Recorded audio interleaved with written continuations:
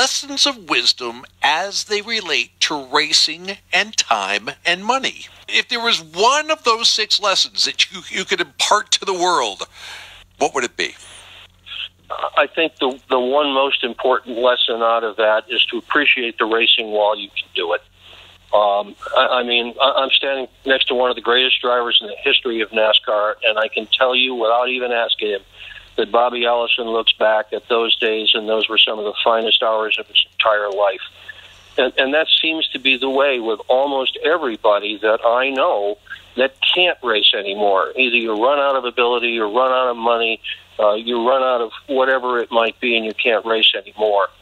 And I started a speech one time that said, if I'm on my deathbed and the Lord speaks to me and said, Berggren, I'm going to give you about 1 minute of your life back. What do you want to do? You can do anything at all in your entire life. And I would say, just give me 1 more minute in that sprint car of mine, starting in the back of the pack, hooked up and passing cars. That's what I'd like to relive. Here's my point.